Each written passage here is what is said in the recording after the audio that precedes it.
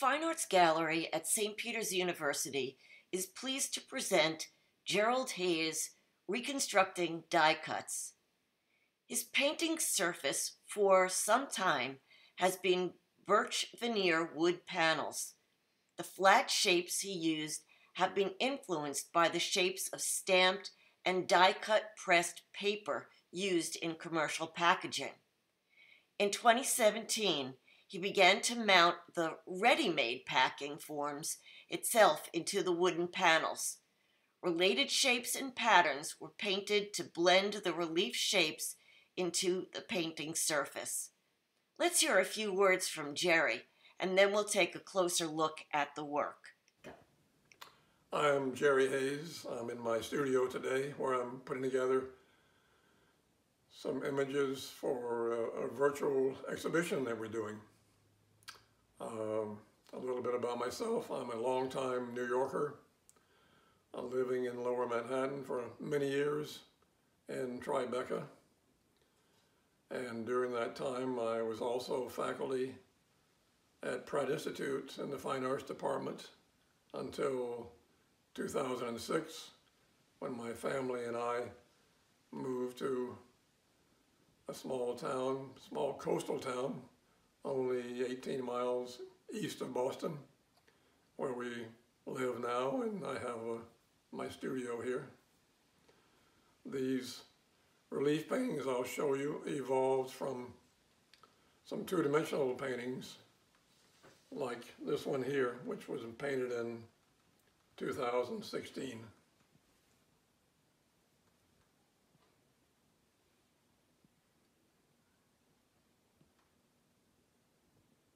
Let's look at the process. While Gerry was teaching at the University of Illinois, he created paintings on paper by spraying paint into the openings of flat, discarded cardboard display sheets. The effects are fascinating. Fast forward to 2016. In Duplex, he refers to the two-dimensional acrylic work on birch veneer panel. He has stenciled the painted shapes that he has drawn from packaging design. Here are some of the raw materials used in Gerry's work.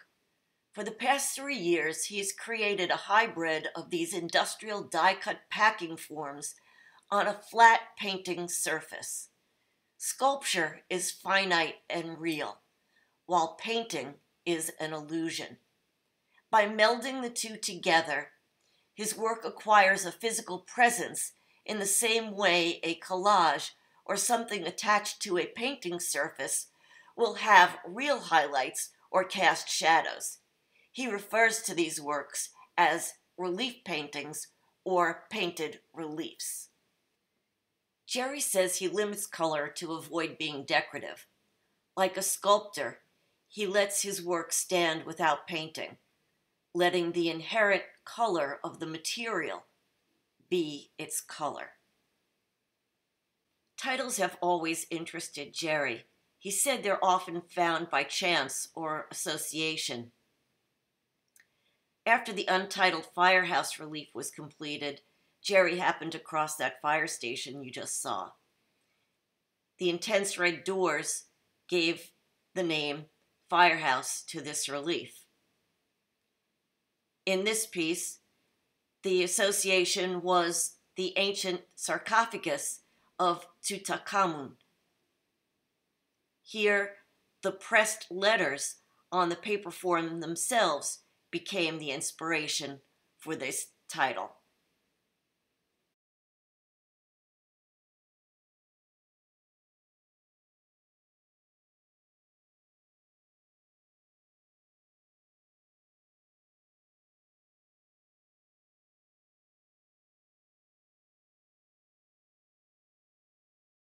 Titles come from many different places.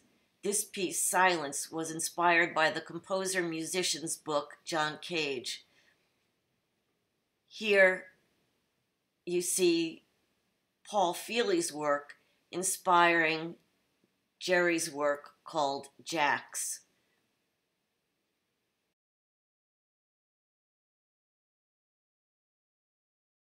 Gerry cut, then painted stenciled shapes onto his wooden panel. The silhouettes graphically resembled a real object.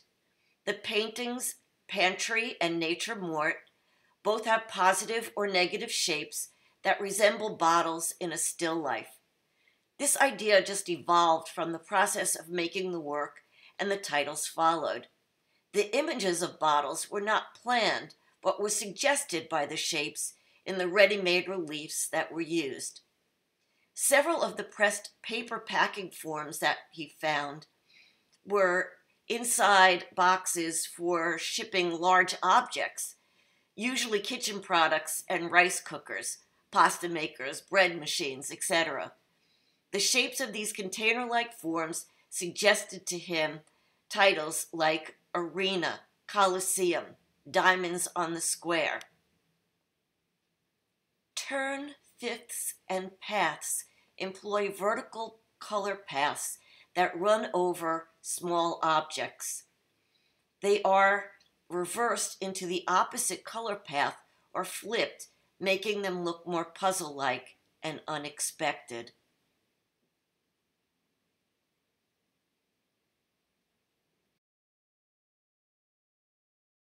Stop and Go is one of Gerry's newest works, where he has started to eliminate the stage of the wooden panel. We will end with a few more words from the artist.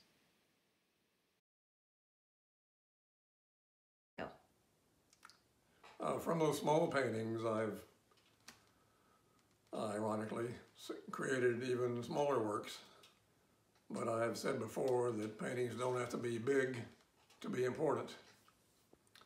Just recently, I eliminated the wood stage or platform from the earlier work, and there's one on the wall here that is completed relief, and there are 3 that are in progress.